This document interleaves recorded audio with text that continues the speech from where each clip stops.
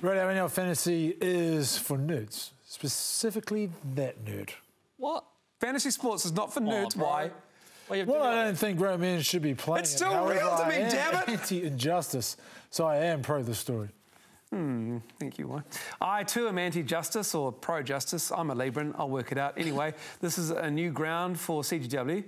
Join us as we blow the lid off a story of stink prizes that goes probably all the way to the middle of the NRL. Yep, I reckon. It's not every day you get the chance to sit down with one of the best NRL fantasy players going around. What motivates you to be good at fantasy? Greatness, I guess. You know, making a difference, being remembered for something. Probably more than anything, just banter with the boys. But there's got to be a little bit of incentive there outside of banter with the boys, right? I guess that's the issue, Ra, is I thought there was. But there isn't. When Tav found out he was the top dog player, he was expecting a sick prize to be coming his way. You had the best team in round 7 for NRL Fantasy out of 170,000 people. Was that correct? Number 1. What was the prize you got? $10. What kind of $10? Not even real $10, virtual $10. Virtual $10 to spend on a food delivery service you can't even get in New Zealand. DoorDash. DoorDash. Never heard of it, mate. We don't get it in New Zealand. What is it? We get Deliver Easy and we get Uber Eats. Yeah. Those would have been handy. Either one I would have been fine with, but yeah, nah. Stitch up. Absolute stitch up. Prizes in the past have not been the stink, and Tavis probably would have been stoked on them. Yeah, so in the past it's been anything from $1,000, $500. Really? Yeah. KFC vouchers. Really? Yeah. Tickets to games. Tickets to games. Jerseys. Jerseys. A lot. Yeah. I feel like they look at what's the prize we can give everyone, but the Kiwis can't actually enjoy.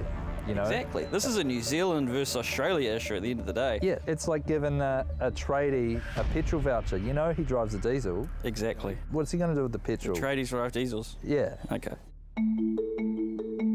If you wanted to address this camera here, and if you had a message for the NRL Fantasy Prize Division, what would your message be? Sort it out. Now. Give us prizes you can use in New Zealand. Give us prizes we can use in New Zealand. And better than $10. And better than $10. $10. Maybe $20. $20. 50. $50. $50 you wouldn't turn your nose at. Yeah, $50 I can use, bro. Yeah. You know? $50 he could use, bro. Sort it out, NRL Fantasy.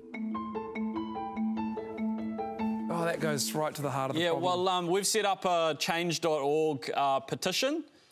Have you? Yeah, just here, if you could go to the website, we've got 124 signatures so far. Oh, wow. And, we're trying to get the NRL to give out better prizes for fantasy. A lot of people put a lot of effort into it, and I don't. I'm coming last in my league, but yeah. Anyway, if you can sign it, anybody who's watching. And honestly, and we can donate to this as well? I don't think you can donate. We're just trying to... I mean, I'm willing to donate. Oh, thank you. Yeah. Why don't you? I feel like I've changed your mind on this issue. Oh, no, Can we put this? Really Can we put this on our Insta and Facebook page, Craig Oswald? We should do. I was tentatively going to do it, maybe. No, do it, man. This is important. Okay, thanks. We need to no. send a 100%. message. The prizes suck.